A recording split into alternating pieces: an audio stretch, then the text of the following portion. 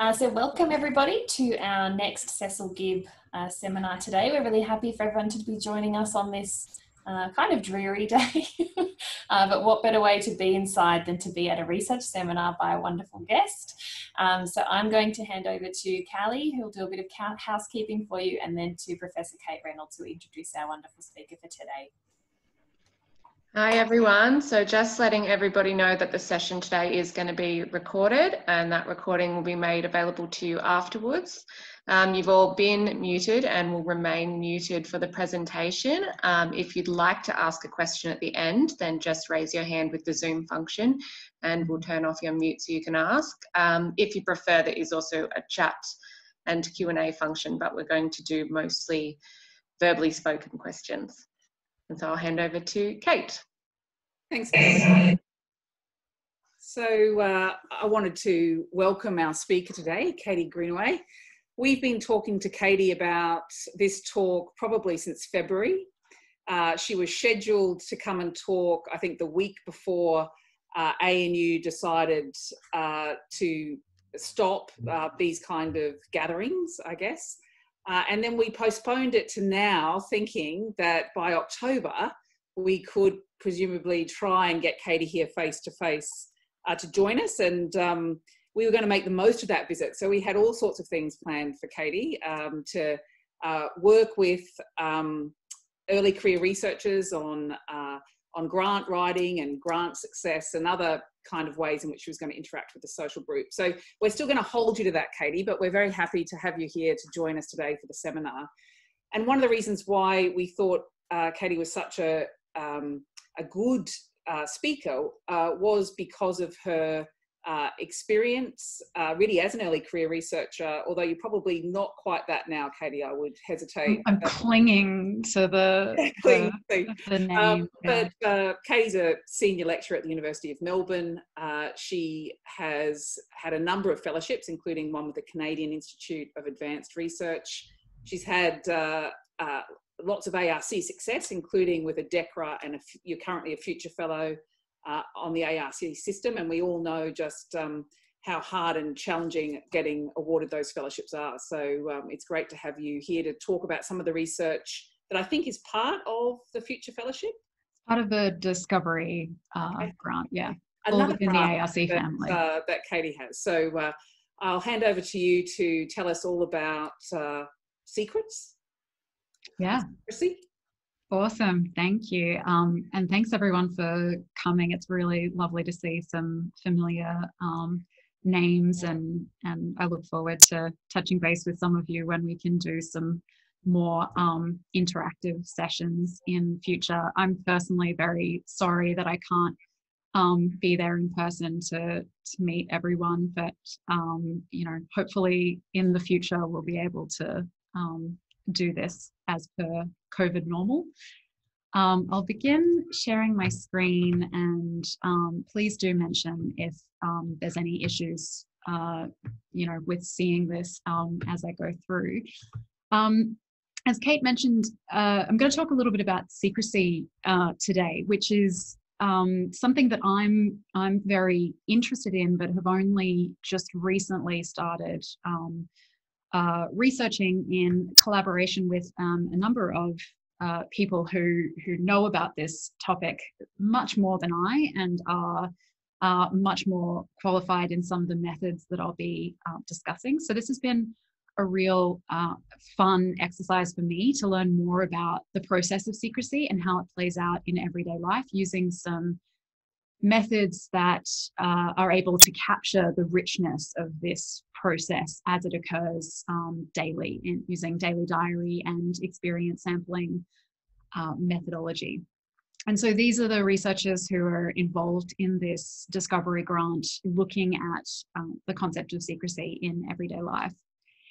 And what I'm just going to do in this talk is really try and give you a bit of an overview about some of the things that certainly were interesting questions for me when I started thinking about this area of research around this question of what we keep secret, and also a little bit about how we're thinking about the process of keeping secrets and what are some of the ways that we can better understand these processes, and ideally with a view to intervening to improve people's experience during the process of keeping secrets.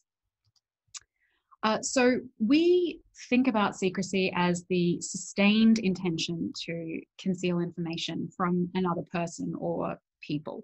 And what this means is it's possible to have a secret even if you never actually have to find yourself concealing that information from someone else.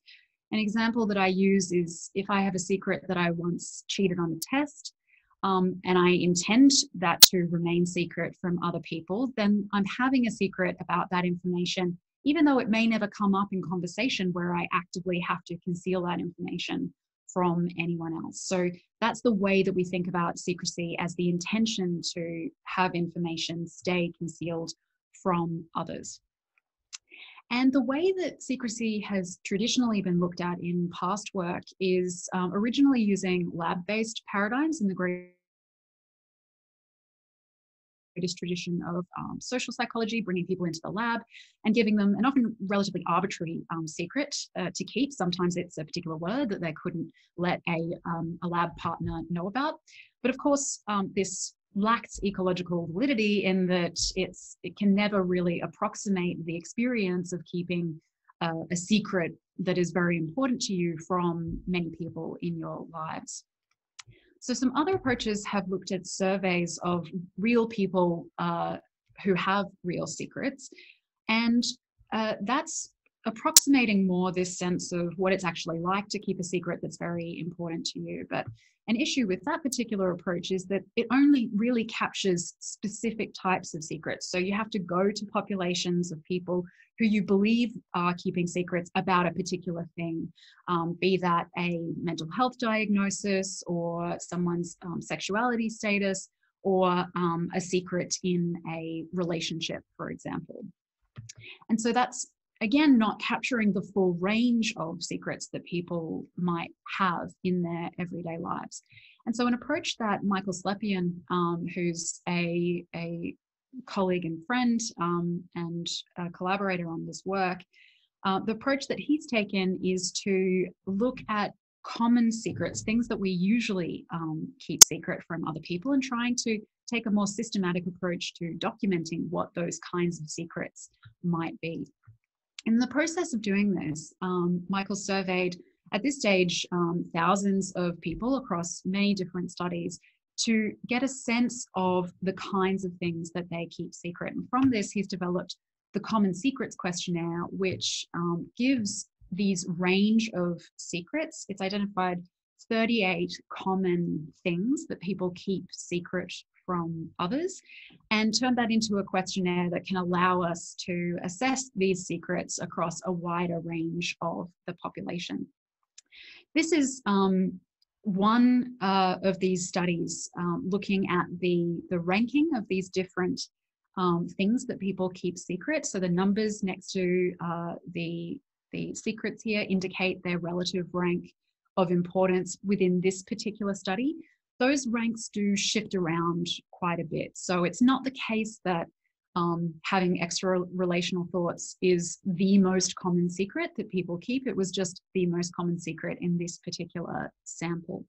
But you can see here that people keep secrets about a wide variety of things, and I like to group these into three main categories. One that is really secrets involving other people and interactions with other people and ways that we might have treated them. Another category that's probably the largest category, which is sensitive information about ourselves that we don't want other people to know about. And then there's this really interesting subset of secrets that are positive secrets that we don't want people to know about, or at least during a set period of time, we don't want them to know about. And I'm really happy to talk about that category of secrets and how we're looking at those, although the majority of the work that I'm going to talk about today does focus on relatively negative secrets in people's lives.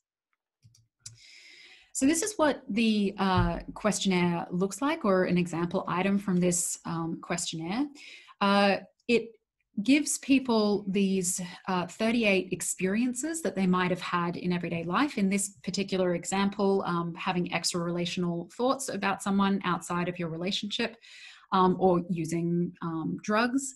And the response options here give people a range of ways of identifying a secret that they might have, ranging from I've had this experience and kept it secret from absolutely everyone, through to I've had this experience but never kept it secret, or even I've never had this experience. So it's able to distinguish a secret that's kept from absolutely everyone in your life from a secret that's only kept from certain people, and also a secret that is maybe a prior secret or something that you once kept secret. If you're interested in this questionnaire, I encourage you to go to keepingsecrets.org, where you can take the questionnaire yourself and get feedback on how common your secrets are in relation to people in your particular age bracket and gender category. And what Michael's research shows is that secrecy is an incredibly common process. So about 97% of people are keeping at least one secret at any given time. That might sound like a lot, but recall that this isn't necessarily information that's kept secret from absolutely everyone. This can be secret that's kept from only certain people, or even just one person in your life. And I think even more strikingly, Michael's research shows that we keep a lot of secrets. So we don't just have one secret. In fact, on average, people are keeping around about 13 secrets at any given time. That does fluctuate across the different samples that we look at in different studies, but it does tend to hover around this 13 mark. And in some work that we've done, we've also looked at confided secrets, or secrets that we have that other people have told us, and found that in some cases we have even more secrets that have been confided in us than we have our own. So secrecy is really ubiquitous. It's this thing that's with us in everyday life, which I think makes it even more interesting to study. So just looking at a broad kind of brushstroke approach to secrecy, and what are some of the things that we keep, and how do we keep those secrets.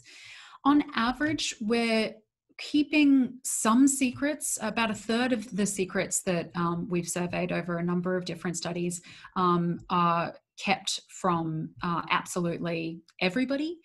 Another third is kept from about 1 to 2 people, and then there's certain secrets that 3 or more people know. So these might be what we could call open secrets.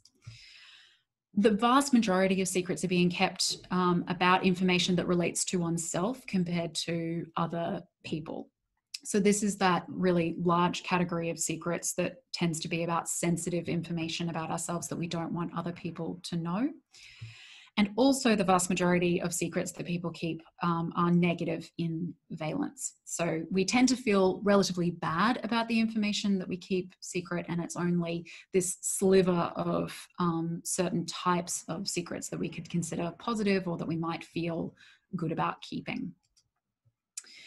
And secrecy, I think, probably unsurprisingly, if you've thought about this in relation to maybe your own experience, can have some negative well-being consequences. So it turns out that experimental work has shown that keeping a secret is fatiguing. It actually feels really tiring and exhausting to keep information from others. I think this makes a lot of sense when we think about how communicative and social we are by nature. It's actually hard work to keep information from other people.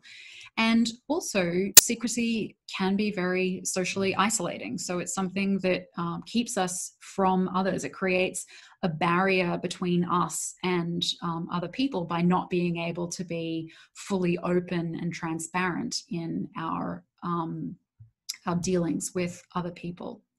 And the question is, why does secrecy have these particular negative impacts? And traditional approaches to secrecy have really thought about it as a process of concealment.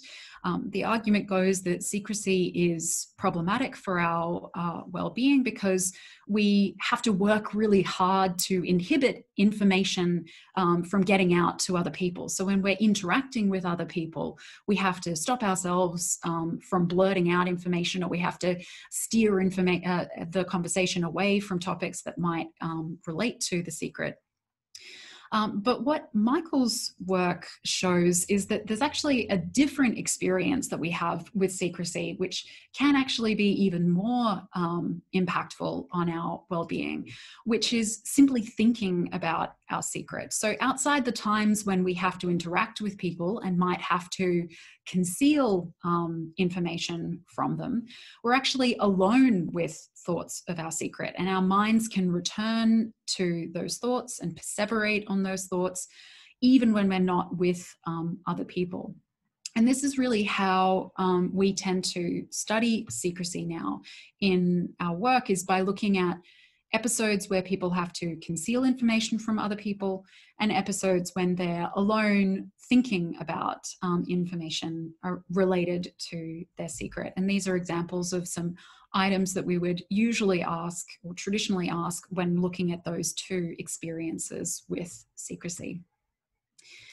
And what quite a bit of research shows now is that we actually think about our secrets more than we conceal them. So when asking people to reflect over the past month how many times they thought about their secret and how many times they had to conceal their secret from other people, we tend to find that people say they think more about their secret than they end up actually concealing it. And that's important because these traditional approaches to secrecy have really conceptualized it as a concealment or an inhibition process, which means that they're missing out on a lot of the information that actually makes secrecy impactful for our psychological well-being. And what this research also shows is that it's thinking about secrets that tend to be particularly impactful for well-being. So when looking at the relative variance in predicting various well-being and negative social outcomes, it tends to be the case that the degree to which we think about, or our mind wanders to thoughts of our secret, is what's predicting these negative well-being outcomes, compared to the amount of times that we end up concealing that information from others. And there's some good reasons for that. For example, when we're concealing information from others, that tends to be relatively planned. We know we're going into an interaction with someone who we don't want to find out this particular piece of information. So it's relatively expected that we're going to have to face these interaction episodes where we may have to conceal. And so we can make plans for how we're going to tackle that if it comes up. It feels relatively more under our control. Contrast that with the amount of time that we spend thinking about our secrets, and our minds wander to thoughts of our secrets. And these tend to be centered around things that are unresolved, that are ongoing, or things that we want to act on but haven't quite acted on yet, or significant personal concerns that we have. And there's not necessarily a clear path forward for how to deal with that problematic thought process in the same way that there is with an active concealment process. So that's some of the reasons why thinking about our secrets can be more detrimental for psychological well-being than can concealment of secrets. So contrasting these current approaches to secrecy with how we've decided to look at secrets, which is in everyday life. And to do this, we use daily diary studies and experience sampling studies to look at people's experiences of thinking about and concealing their secrets across a longer period of time with more assessment times. So for those of you not familiar with these methodologies, essentially the daily diary approach involves asking people once a day, usually in the evening, how many times they thought about or concealed their secret, across that day, and other psychological experiences they may have had with their secret during that particular 24-hour period. And in the particular study that I'll talk about, we had a baseline survey before people did the daily diary surveys, and a follow-up survey after they did this, which allowed us to gather some individual difference information about people and about their secrets, but also, as I'll talk about a little bit in the results, it allows us to see how people's daily experiences with thinking about and concealing their secrets maps onto their retrospective recall of how much they actually end up doing that.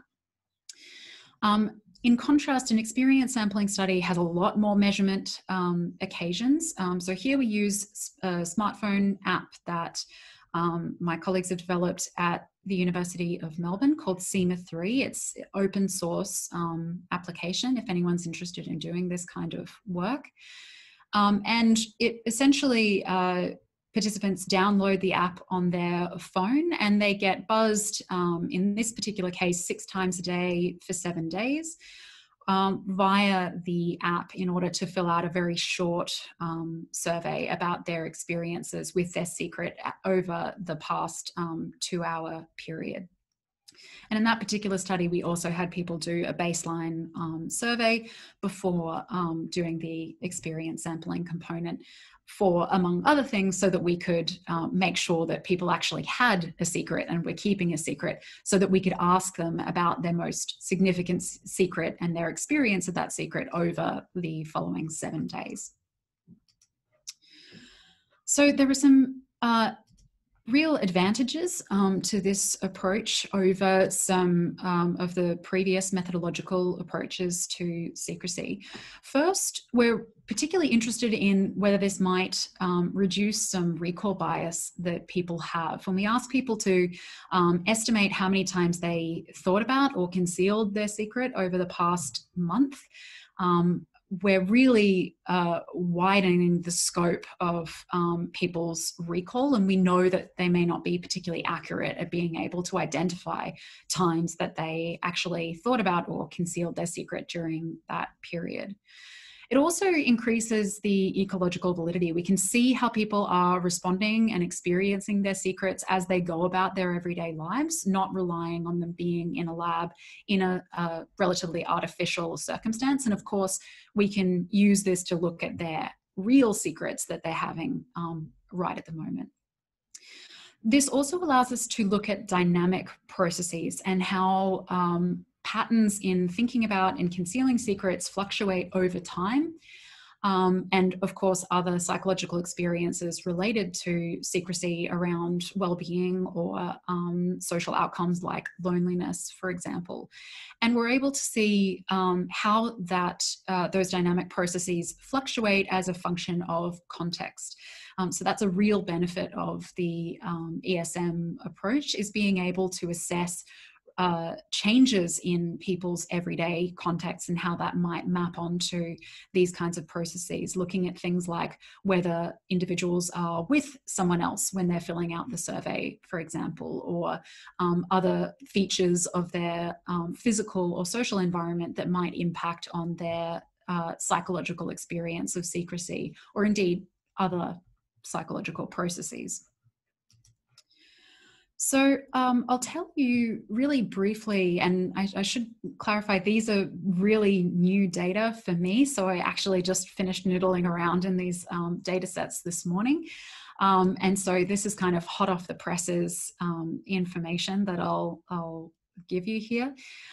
In the daily diary study, we had 200 online participants recruited through Prolific Academic complete the Common Secrets questionnaire. And then we had people who had a current secret identify their most significant secret that they would respond about over the subsequent week as they filled out the daily surveys. And we found that of the participants who had secrets, there was a range from a couple of people who had absolutely no secrets through to 31. The maximum here would be 38 secrets. So some of these people, a very small handful, as you can see from the histogram, have quite a lot of secrets, although this tends to hover around about the 10 average. And from these secrets that people currently had, they selected their most significant secret, and we just let them self-identify what that is without going into too much detail about what that might look like for people. This is just an indication of some of the most common secrets that people were keeping in this particular sample. So the most common secret that people identified having in this study was having lied to someone, being followed by being dissatisfied with the self in some sense. But as I said before, these relative frequencies tend to shift across the different studies. So it's not the case that certain things are more likely to be kept secret than others universally. And looking at just a couple of profile or demographics about the secrets that people were keeping, on average, these were relatively significant secrets, so about 5.35 on a 7-point scale. That makes sense because we've asked people to identify their most significant secret. Generally speaking, people felt relatively more negative than positive about their secrets, and they felt a moderate amount of control over their secrets. So something we're interested in Secrecy is whether you view your secret as something that you control and are able to give out to other people as you choose, or if it's something that controls you and it's something that you're at the mercy of the situation you're in, whether that information is slipped to other people accidentally or not.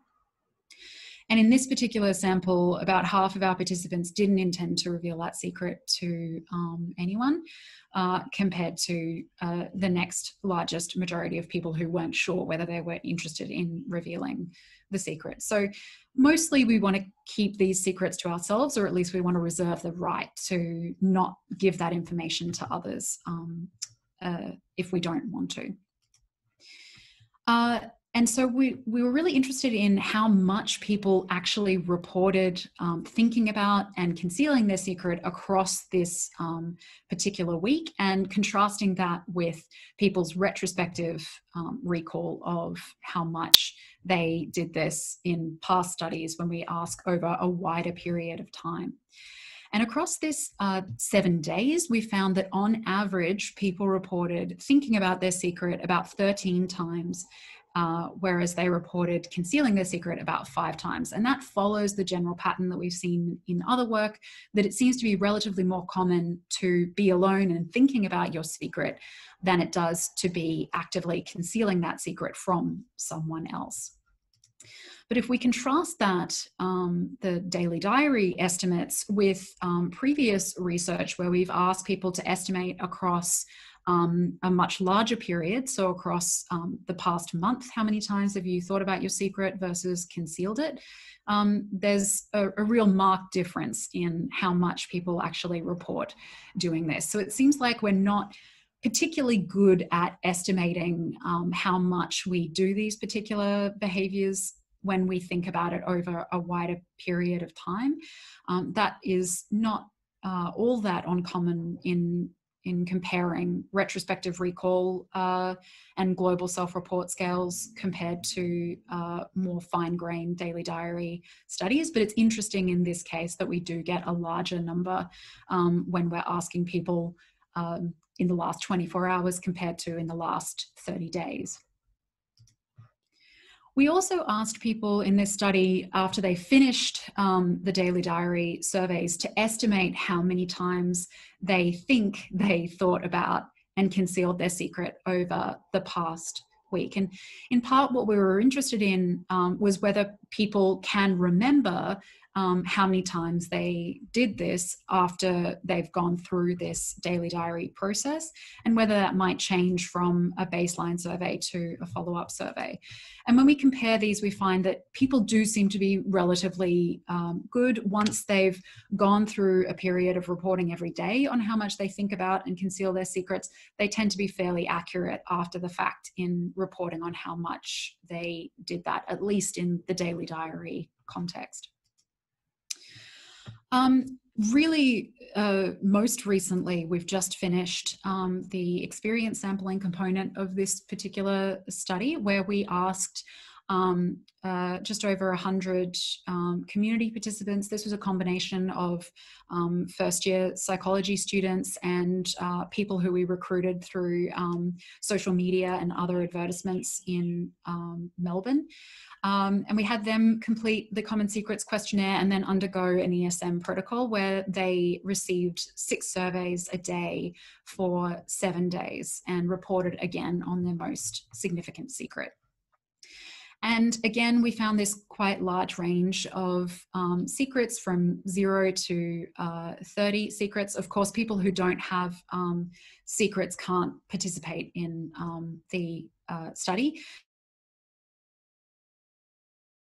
Our final sample of people who did have secrets, and we had around about 15 people who didn't have secrets who we couldn't invite to do the ESM component.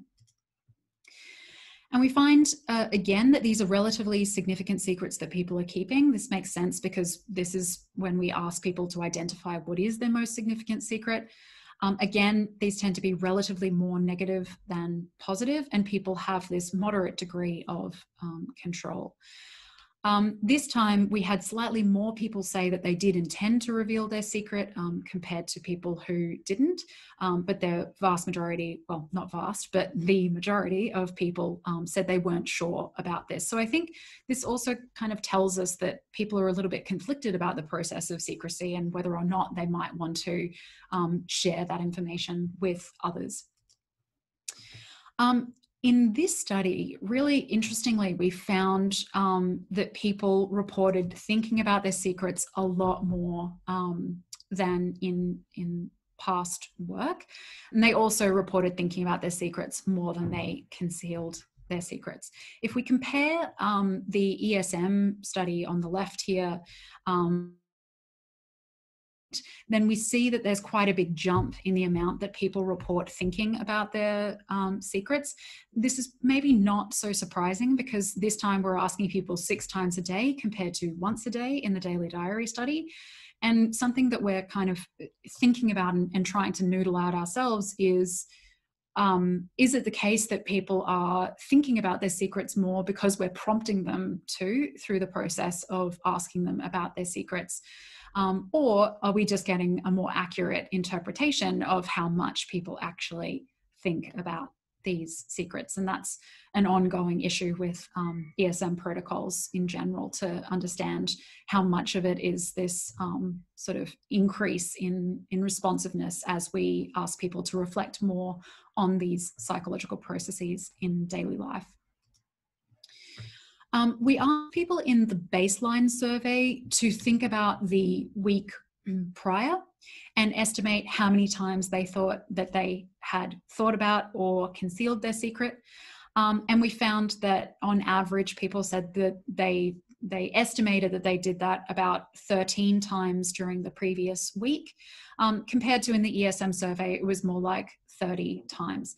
I should say this 12.76 average of thinking about secrets in the baseline survey is actually pretty spot on when we look at the comparisons with the daily diary studies. So it does sort of get me thinking about maybe what might be the best method for assessing people's actual thinking about secrecy, and maybe hovering at about the day level when we look at asking people these questions might be a bit more appropriate than the more fine-grained full ESM protocol. So I'm going to speak really briefly just to give you a taste of where we're heading with this this work, moving beyond this more descriptive sense of the data to understanding the processes that people use to keep secrets. And of course, something that I've mentioned before is that these secrets tend to be mostly negative in valence. And of course, research unsurprisingly shows that people feel quite a range of negative emotions about the secrets that they keep and about the process of secrecy itself. In our daily diary and ESM work, we find this as well. So it's particularly the case that the degree to which people mind wander to or think about their secrets predicts feeling more negative across the week, controlling for how they felt the previous day. So if I'm thinking more about my secret, I'm more likely to feel bad after the fact. It's less the case that concealment predicts these negative outcomes, although it's still associated with some negative experiences. But this is just more generally in line with the fact that it's thinking about our secrets or mind wandering to thoughts of our secrets that seems to predict these negative well-being or emotionality outcomes compared to concealment. So something that I'm really interested in some other work that I do is the process of emotion regulation and how we alter our emotional state to get it to a point that it's working effectively for us. And so this is a lens that we're also taking with secrecy is, you know, what are the strategies that people use to manage their emotions? Something I know very much about at this stage.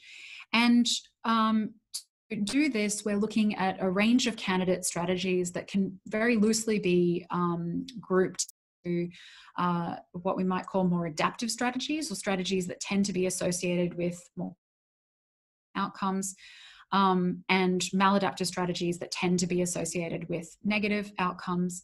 I'm not going to go into too much detail about what each of these strategies do, aside from saying that rumination is an emotion regulation process where we tend to perseverate on particularly negative emotions, and expressive suppression is a strategy that we tend to use to hide how we're feeling on our faces, so people can't tell how we're feeling on the inside. And those were two strategies that we anticipated may be particularly implicated in mind wandering and concealment, respectively. I'm going to skip over this particular bit in the interest of time, because I do want to leave plenty of time for Q&A. But just to give you a taste of how some of these strategies are being associated with these secrecy processes in our daily diary and experience sampling studies. In our daily diary study, we did find quite a strong link between thinking about or mind wandering to thoughts of our secrets and rumination about our emotions. I think that makes a lot of sense because these seem to be very linked processes. In the ESM study, we actually found something slightly different, which was that thinking about our secrets was associated with greater use of all of the emotion regulation strategies that we looked at.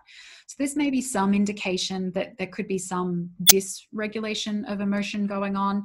The more we think about our secrets or feel overwhelmed with or consumed by thoughts of our secrets, the more we really try and use a range of different strategies to deal with the emotions that come up as a result of that. And so we may not be particularly effective emotion regulators when we're trying to regulate the emotions we experience in the context of thinking about our secrets.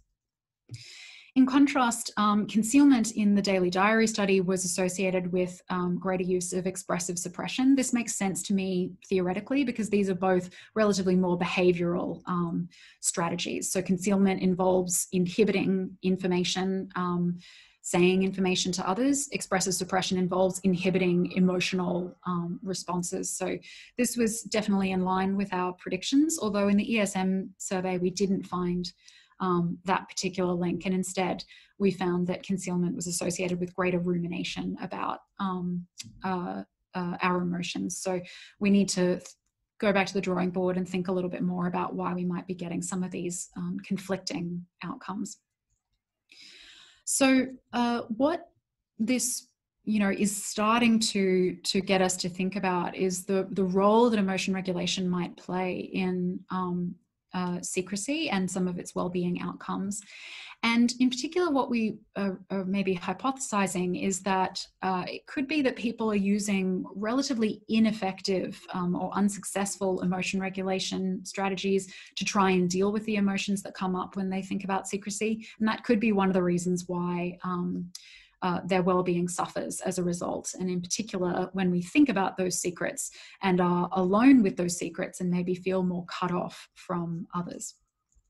What this suggests to us is that if we can intervene at this stage and try and improve people's emotion regulation outcomes in the context of secrecy, we may be able to better improve people's experiences with keeping secrets. And I should clarify here, we don't take an approach of suggesting that people shouldn't keep secrets or should reveal their secrets. That's definitely not for us to say, and there are many good reasons why people might want to keep secrets. What we see our role is really understanding what that experience is like and understanding how to help people better manage that process if indeed they do want to keep keeping secrets. Just to sum up here, I've told you that secrecy is incredibly common. In fact, most of the people in this Zoom webinar will be keeping a secret at this very moment. And we keep secrets about a range of different topics, and we tend to think about those secrets more than we tend to actively conceal them from others. And we also experience a range of really strong emotions about keeping secrets, and we may be using some relatively more unhelpful strategies when we try and cope with the process of secrecy, which could account for some of these negative outcomes. This is just an acknowledgement of my incredibly generous funding sources, without whom any of this work would be possible, and my great collaborators and lab mates who have been extremely helpful in the process of doing some of this work. So finally, I guess, thank you everyone for your attention, and I'm looking forward to having a chat. Thanks, Katie. So we know a lot more now than we did at the beginning about secrets. I've got a few questions, but maybe we'll start there because I can't see anyone else. So I can indulge myself here as being part of the hosting. It struck me that when we saw what people are keeping secrets about, lots of them are to do with social norms that are, you know, because we are sort of social animals, and it seemed like the secrets were about those social relationships. And this idea that you've sort of presented, that people are sort of cut off from others when they're ruminating or thinking about their secrets. But in fact, you know, they could be trying to problem solve social dynamics. It could connect them to others, to some others, and exclude them from other, you know, certain other people. So there could be a whole sort of, given they're driven by this social life, they actually could be all about navigating social life to some degree. And yeah, absolutely. I imagine that that's something you've thought about, but is it a direction for how you think about this work going forward? For sure. That's, I think, probably the most important next stage of this work, is to really start to unpack what exactly are people thinking about when they're thinking about their secrets. My hunch is the vast majority of that content will be social in nature. So in some other work where we've looked at people's motives for keeping secrets, we find there's a range of them, but they almost all tend to be social in nature. So people want to keep secrets to preserve social harmony. So I don't want to rock the boat and have people, you know, have awkward conversations about things.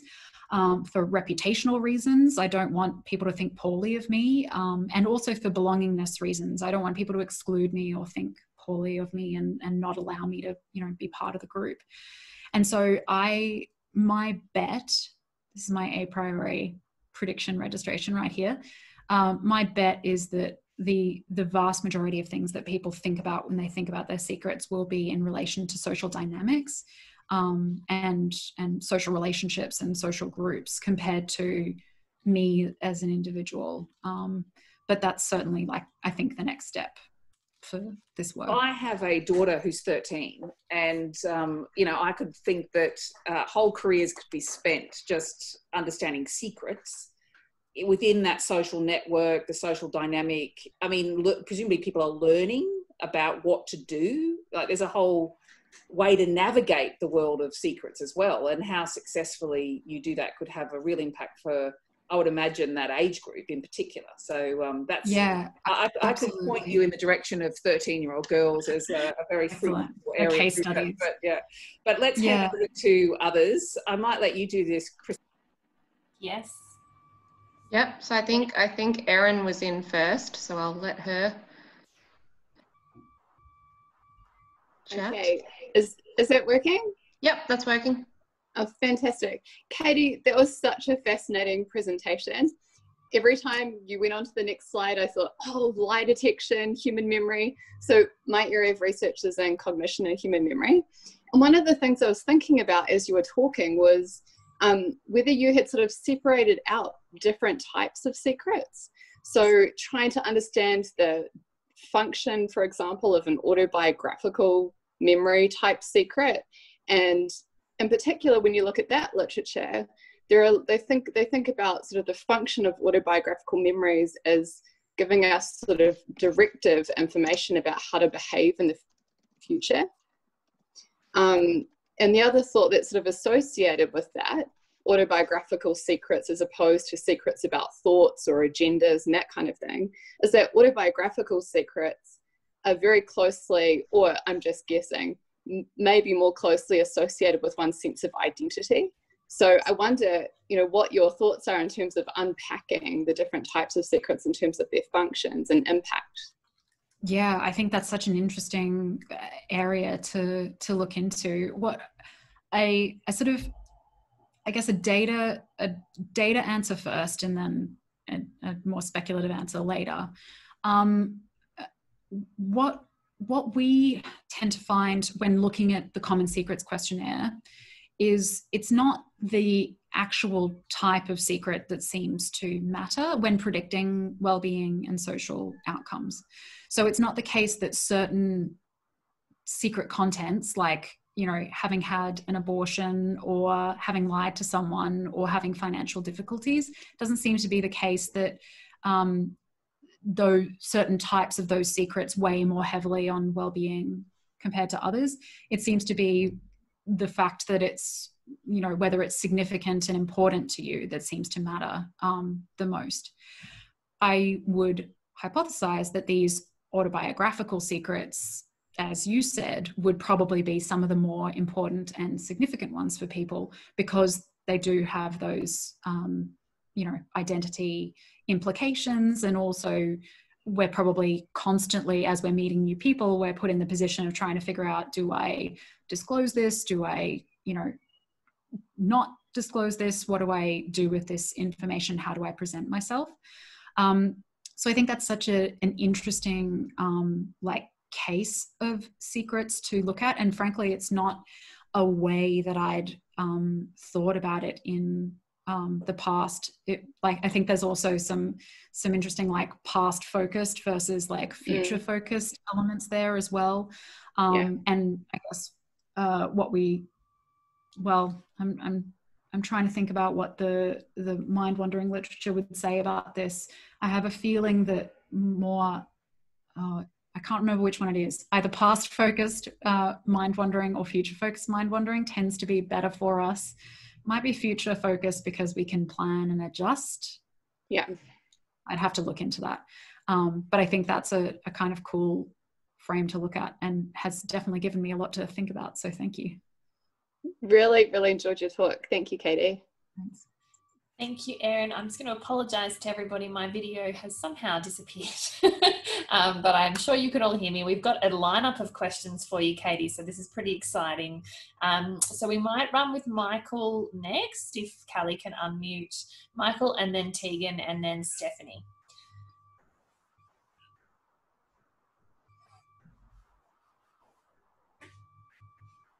Now I'm unmuted. Sorry. Thanks, Katie. Fantastic. But actually, Kate asked my question, so I'll give the floor to someone else. Thanks, Thanks, Michael. Michael. We might go to Tegan then. Hi, Katie. Hi. Your work as always. I'll just ask you a quick question so we can move on to others. And really that's just about how participants experience the actual study itself in terms of that opportunity to actually express their secrets. And I think I sort of got the sense you were arguing both that thinking about it all the time might cause negative emotions, but also trying to conceal it all the time might cause negative emotions. So is there, particularly in the studies where people are writing about their secrets kind of multiple times a day for a week, is there kind of potentially a positive kind of cathartic experience from having the chance to kind of share their secret with the researchers? Yeah, I certainly hope so. So what some ESM work has shown in the emotion space is the process of reflecting on your emotions can actually have positive well-being outcomes across time, because they help you better understand your emotions and then identify ways of kind of dealing with that. So that was something that we certainly thought a lot about going into the study, not only the kind of ethical implications of asking people to, think about and discuss their secrets, but also doing it over this like repetitive kind of period of time. The way that we did that, just from like a functional perspective, was in the baseline survey.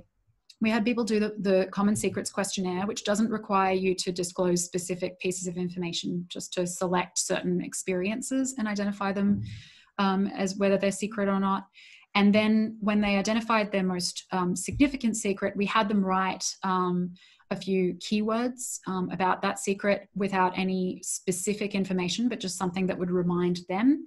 And then during the study, we asked them, remember, we're asking you to think about your most significant secret. Do you remember what it is? And if they said no, then we sent them to a unique web page where they could look up their own secret keywords. And so we never have access to that information, and we sort of keep that separate. So that was kind of just the ethical process of how we try to get around that. But in terms of how people seem to experience that, because we're just asking them really simply how many times you thought about it, how many times you had to conceal it, and then how you felt about it, that we are hoping that this isn't having negative impacts on people. And certainly we didn't have any seemingly negative responses from people, and our compliance was really quite high across the study. So on average, people filled out about 85% of the surveys, and there was over 3,000 surveys that they did over that period. So yeah, I hope it was a good process for people. And we also don't find that well-being and emotion experience like tapers off. People don't get more negative across the week as well, which is comforting to see. They don't seem to be suffering as a result of thinking about their secrets. Thanks, Katie. That makes sense. Thank you, Tegan. So we're going to move to Steph now.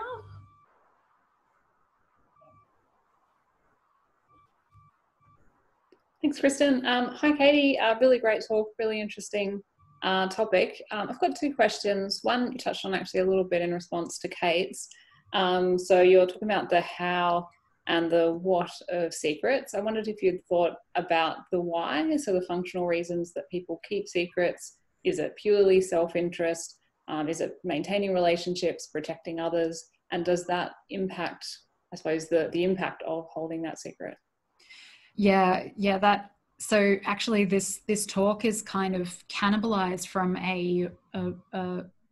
another talk that I've given in the past that does address the why as well. I cut that out for interest of time. But yeah, in that work, we've looked at those reasons that people keep secret, and as I said, they tend to be mostly social in nature. Even I would argue the kind of self-interest reasons for keeping secrets are ultimately social in nature, or almost are always social in nature, because it has to do with how other people would react if they found that information out about you.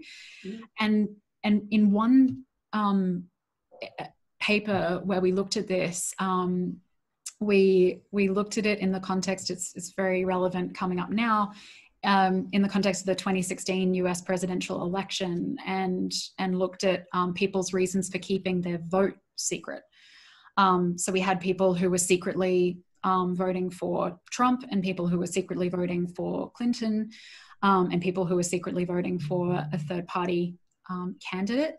And there we found that those three social reasons were the main ones that people reported keeping their secret, but also that the act of keeping that vote secret from others, and in particular, you know, ruminating about or thinking about that secret was associated with a variety of negative well-being outcomes, as well as regretting the vote after the fact. So that was a fun study to run, and I'm interested to see if we get similar results if we repeat it in a month or so. Yeah, that's really interesting. My other question is probably more just a thought. It's interesting that you said that like the magnitude of the secret isn't sort of what predicts its impact on well-being. I wonder if you've thought about measuring something like a cognitive variable like individual differences in attentional control, which is, you know, how much you're able to sort of focus on things that are task relevant and suppress things that aren't. I wonder if that might be important in this kind of context. I think it would be super important. Unfortunately, we haven't assessed any of those types of individual differences in the baseline surveys that we've done, although I should have a chat to you afterwards about what we should maybe add in some of our follow-up studies. We have one paper that looks at whether people want to engage with or suppress thoughts of their secrets. That's not a sort of individual difference approach to it, but we're just interested in whether people want to not think about their secrets or whether they actually want to think about their secrets. And what we find there is that the more significant the secret, the more people actually want to think about it and engage with it and you know, wonder about different implications that it might have, or I suspect it's this kind of future focused planning stuff. How am I going to deal with this, you know, in an ongoing way? Whereas the more trivial the secret, the more people just wanted to suppress it and forget about it. So I certainly think those kinds of attentional orientation processes are really important when it comes to secrecy and emotion regulation for that matter as well. Great, yeah. Thanks again. Really great talk. Really enjoyed it. Thanks. Thank you, Steph. That actually has completed our list of questions, and we're just about out of time now, so we might have to end there. I think that was so fantastic, Katie. I really thoroughly enjoyed it. It's such an interesting area that I don't know we think about very much, even though we're all keeping secrets, as you said. So I wanted to say on behalf of RSP, thank you so much for taking your time out today and sharing your research with us, and we do hope you can come and visit very soon and do those meetings that you had been planning.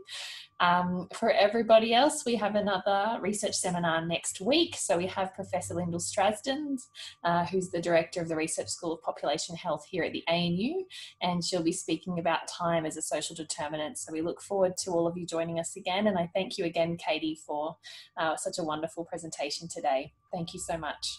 Thanks, everyone. Bye. Have a great week.